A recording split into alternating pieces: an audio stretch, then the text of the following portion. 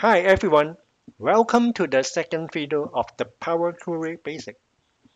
In this video, we talk about the last step in Power Query, load. When we are done with our transformation, we have to load our queries to worksheet, as table, or to connection. When we are done, if we simply click Close and Load by default, close and load, we will see that all the queries will be loaded to individual worksheets with the name of the query. Here is an example. HR as HR, Finance as Finance, Sales and Marketing, PR, and Consolidate. In this example, I just want the result of Consolidate table. I don't care individual table. So I want to change it back to connection only. How can we do that?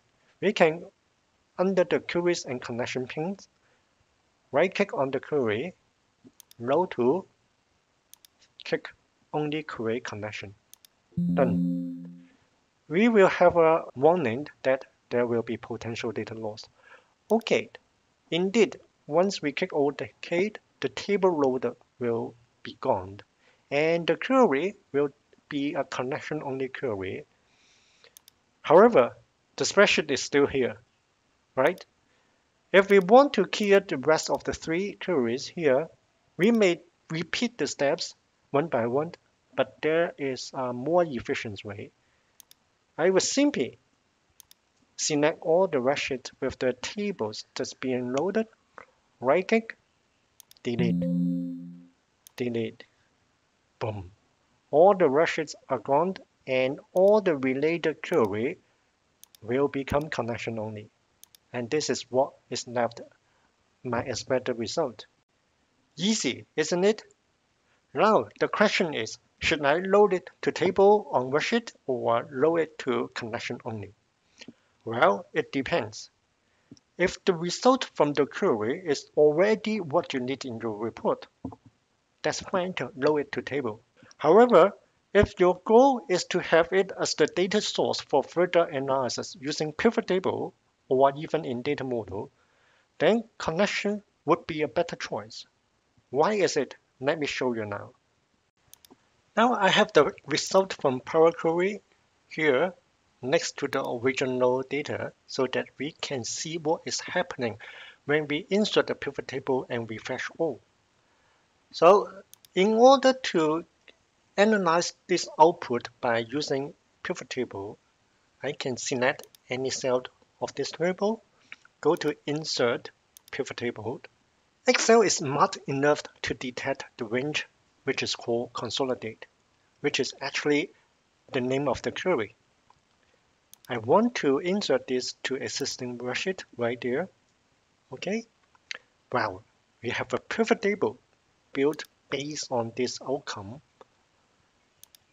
In this pivot table, I can create a summary table of salary by department, as simple as that. Now, this is the part to answer the questions.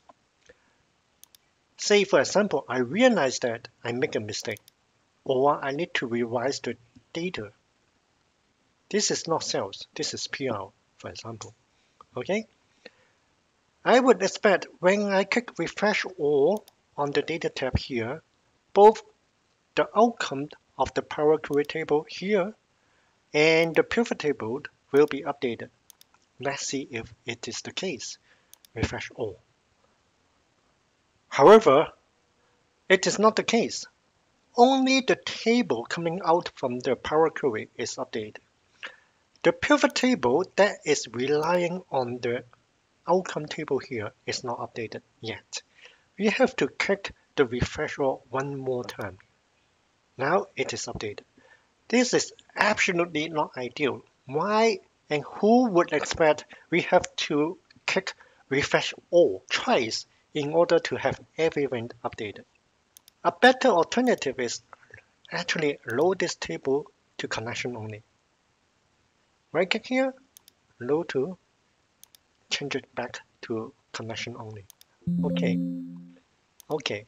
At this point, if you try to refresh the pivot table, it cannot be done. Why is that? Let me try it. Refresh.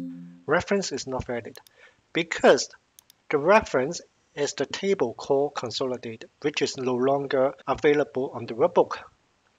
So this pivot table, indeed, it is not useful at all. I need to remove it. To insert the pivot table from the connection here, we click on any cell on the worksheet, insert pivot table.